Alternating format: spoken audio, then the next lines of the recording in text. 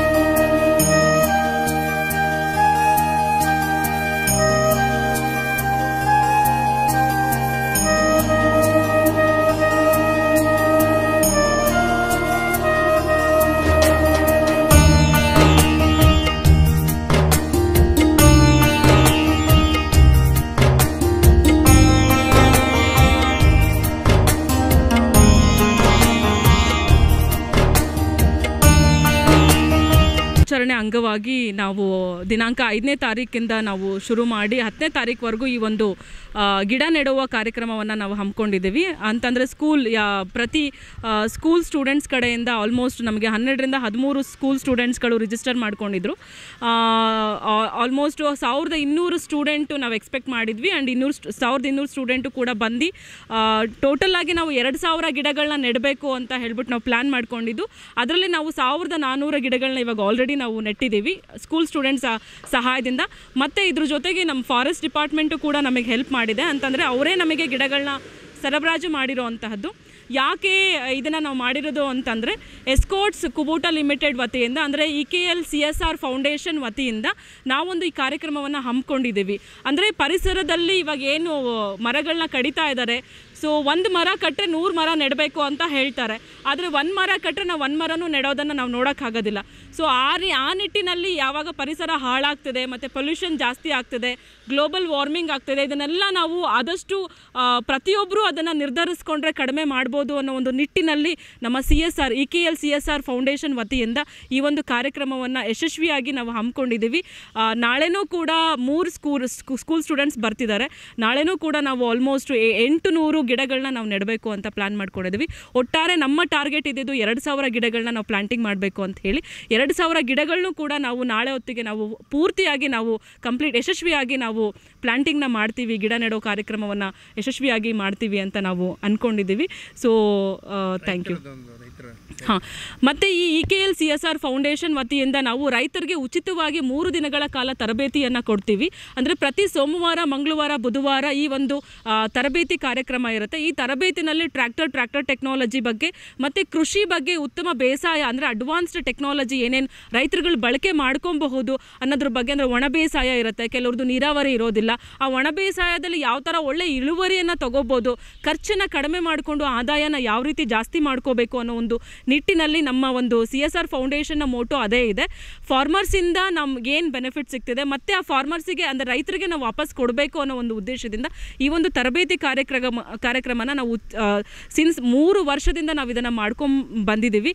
ಈಗ ನಾವು full pledge ಆಗಿ ನಾವು ಸೋಮವಾರ, ಮಂಗಳವಾರ, ಬುಧವಾರ ಅದಕ್ಕೆ ಅಂತಲೇ ನಾವು ಇಟ್ಟಿದ್ದೀವಿ.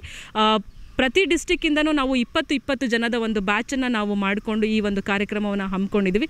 ಅದ್ರ ಜೊತೆಗೆ ಪರಿಸರನ ಉಳಿಸೋ ಒಂದು ಕಾರ್ಯಕ್ರಮ, ಈ ಪರಿಸರ ದಿನಾಚರಣೆ ನಾವು ಹಮ್ಮಿಕೊಂಡಿರೋದು. ಸೊ ಇದ್ರ ಜೊತೆಗೆ ನಮ್ಮ ಒಂದು ಹೆಡ್ ಆದಂತಹ ಬಿಜು ಅವ್ರದ್ದು ಕಲ್ಪನೆ ಅದೇ ಥರ ಇದೆ. ಅಂದರೆ ಹೆಂಗೆ ಇದೆ ಅಂತಂದರೆ, ಬೆಂಗಳೂರಲ್ಲಿ ಎಷ್ಟು ಗಿಡಗಳು ಹಾಳಾಗ್ತಿದ್ದಾವೆ, ಅಂದರೆ ಎಷ್ಟು ಅರ್ಬನೈಸೇಷನ್ ಆಗ್ತಿದೆ, ಬಿಲ್ಡಿಂಗ್ ಆಗ್ತಿದೆ, ರೋಡ್ ಆಗ್ತಿದೆ, ರೋಡ್ನ ಜಾಸ್ತಿ ದೊಡ್ಡದು ಮಾಡ್ತೀವಿ ಅಂತ ಹೋಗ್ತಿದ್ದಾರೆ, ಮರಗಳನ್ನ ಕಡಿತಿದ್ದಾರೆ. ಆದರೆ ಎಲ್ಲೋ ಒಂದು ಕಡೆ ನಮ್ಮದು ಒಂದು ಕಾಂಟ್ರಿಬ್ಯೂಷನ್ ಪರಿಸರದ ಕಡೆಗಿರಲಿ ಅನ್ನೋ ಒಂದು ನಿಟ್ಟಿನಲ್ಲಿ ಈ ಒಂದು ಕಾರ್ಯಕ್ರಮನ ನಾವು ಹಮ್ಮಿಕೊಂಡಿರೋದು. ಎಸ್ಕಾರ್ಟ್ಸ್ ಕುಬೋಟಾ ಲಿಮಿಟೆಡ್ ವತಿಯಿಂದ, ಅಂದರೆ CSR ಫೌಂಡೇಶನ್ ಕಂಪ್ಲೀಟ್ಲಿ ನಾವು ಈ ಆಕ್ಟಿವಿಟಿ ಮಾಡ್ತಾ ಇರೋದು ಈ ಒಂದು CSR ವತಿಯಿಂದ ನಾವು ಇದನ್ನು ಮಾಡ್ತಾ ಇದ್ದೀವಿ. This activity we have started from last year. ಏನಂದರೆ ಲಾಸ್ಟ್ ಇಯರು ಇದು same June 15th even up to June 12th ವರೆಗೆ ನಾವು ಗಿಡ ಫಾರ್ ದ ವರ್ಲ್ಡ್ ಎನ್ವೈರ್ನ್ಮೆಂಟ್ ನಾವು ಮಾಡಿದ್ದಾರೆ. So last year also we have done around 2500 saplings. So our Moto is last year ಎಷ್ಟು ಗಿಡ ಹಾಕಿದ್ದು ಅದೇ ಸೇಮ್ ಮಕ್ಕಳು ಇದೇ ಸಲ ಒಂದು ನೋಡಬೇಕು. So, okay, ನೋಡಿದರೆ even now it is almost grown up 5 to 6 feet. The same thing, our responsibility is to the nature also to make them create awareness so that we can create interest in agriculture and farming. So the same way, even for the honeybee also, this is a very good topics we have taken it for the farmers training. So all those things as a good package. It will be a good social environmental activity like we have done it. So we hope this will take it to the next level. This is our motto of Escort Limited CSR Foundation. ನಾವು ಗಿಡ ನೆಟ್ಬಿಟ್ಟು ಹೊಟ್ಟೋಗ್ಬಿಡ್ತೀವಿ. ಈಗ road ಸೈಡಲ್ಲೆಲ್ಲ ಅದು ಆಗ್ತಿದೆ ಅಲ್ವಾ. So ಪ್ರತಿ ಅಂದರೆ ಯಾವುದೇ ನಾವು ಗಿಡ ನೆಟ್ಟರು 2 ರಿಂದ 3 ವರ್ಷ ಅದು ಇನಿಷಿಯಲ್ ಕೇರ್, ಬೇಬಿ ಕೇರ್ ಥರ ನಾವು ಅದನ್ನು ನೋಡ್ಕೊಬೇಕಾಗತ್ತೆ. ನಾವು ಗೊಬ್ಬರ ಕೊಡ್ಲಿಕ್ಕೆ ಆಗಲಿಲ್ಲ ಅಂದರೂ ಅಟ್ಲೀಸ್ಟ್ ನಾವು ನೀರನ್ನು ಹಾಕಬೇಕಾಗತ್ತೆ. ಸೊ ಆ ನೀರನ್ನು ಕೂಡ ನಾವೇ ಅದನ್ನು ವ್ಯವಸ್ಥೆ ಮಾಡ್ಕೊಳಕ್ಕೆ ನಮ್ಮ ಫಾರ್ಮಲ್ಲೇ 2000 ಗಿಡಗಳನ್ನ ನಾವು ನೆಟ್ಟಿರೋದ್ರಿಂದ ಮಳೆ ಬಂದಿಲ್ಲ ಅಂತಂದರೆ ಮಳೆ ನೋಡಿಕೊಂಡು ಮಣ್ಣಿನ ಒಂದು ತೇವಾಂಶವನ್ನು ನೋಡಿಕೊಂಡು ಪ್ರತಿದಿನ ಅಥವಾ 2 ದಿನಕ್ಕೊಂದ್ಸರಿ ಅಥವಾ 3 ದಿನಕ್ಕೊಂದ್ಸರಿ ನಾವೇ ಸ್ವತಃ ಹೋಗಿ ನೀರನ್ನು ಕೂಡ ನಾವು ಕೊಡೋ ವ್ಯವಸ್ಥೆ ಕೂಡ ನಾವು ಮಾಡ್ಕೊಂಡಿದ್ದೀವಿ. ಅದೆಲ್ಲ ವ್ಯವಸ್ಥೆ ಮಾಡಿಕೊಂಡೆ ನಾವು ಇಷ್ಟು 2000 ಗಿಡಗಳನ್ನ ನಾವು ನೆಡಬೇಕು ಅಂತ ಹೇಳಿ ನಾವು ಪ್ಲ್ಯಾನ್ ಮಾಡ್ಕೊಂಡಿದ್ದೀವಿ.